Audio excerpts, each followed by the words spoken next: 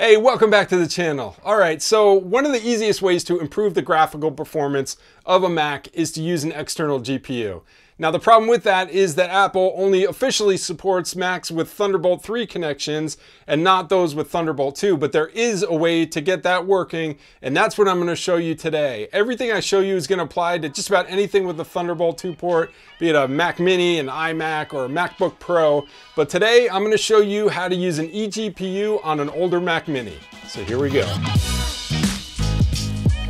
All right, now before we jump into the tutorial, I just want to make it clear I'm not going to be doing benchmarking or anything like this to show you the improvements. If that's something you want to see, leave a comment down below and I'm happy to do a before and after video on some games and some video editing, even some 3D programs if you want to see that. Now there's 4 things you're going to need to make this work on the hardware side, not including the computer. I'll have links down in the description to all 4 of these. But you're going to need the eGPU enclosure. I use the Sonnet EGFX breakaway box. It's 200 bucks on Amazon. It's a really solid breakaway box. It's Thunderbolt 3, and I would definitely recommend if you don't get this one that you get an enclosure with Thunderbolt 3. Don't get a Thunderbolt 2 enclosure because then you're kind of limiting yourself. With the Thunderbolt 3 enclosure, you're kind of future-proofing yourself a little bit. The next thing you're going to need is that video card that goes inside that eGPU enclosure. I'll have a link down in the description that takes you out to a site from Apple that shows you all the officially supported video cards for eGPUs. Now the method I'm going to show you today allows for some additional cards that aren't on that list, but if you want to stay official, check out that link, use one of those cards. I'll be using a Radeon RX 470 for today's tutorial.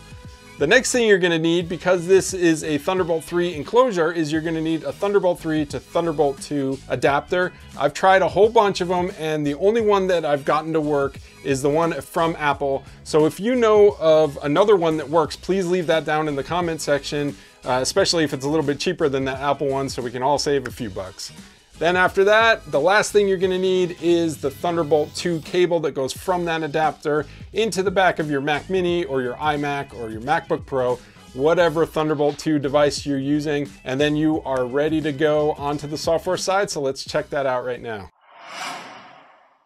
All right, so we got the GPU put in the enclosure, everything hooked up, and we are here on the desktop. The first thing I want to do is show you what happens if we don't run any script and just try to run it right now. So I'm going to plug the Thunderbolt 2 into the back of the Mac Mini here, let it start up. And we can see it starts up in normal, but it's not showing any GPU. And that is the problem because this is a unsupported Mac. It's got a Thunderbolt 2. And even though we have a supported GPU in a supported GPU enclosure, it's not a supported Mac. So we have to run a script called Purge-Wrangler on here to get this to work. So I'm going to unplug this Thunderbolt 2.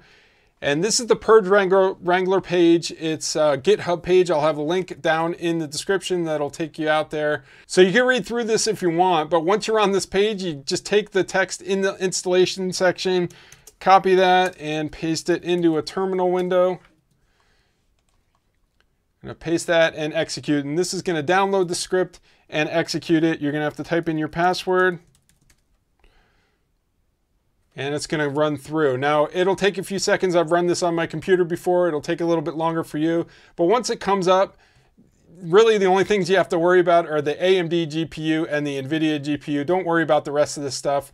If you're using Mojave, use an AMD GPU because Mojave does not have web drivers for NVIDIA GPUs yet. So just to be safe, use AMD GPU, and like I said, use that supported card list that I linked down below to use a card that's supported. I'm using the RX 470, so I'm going to select AMD.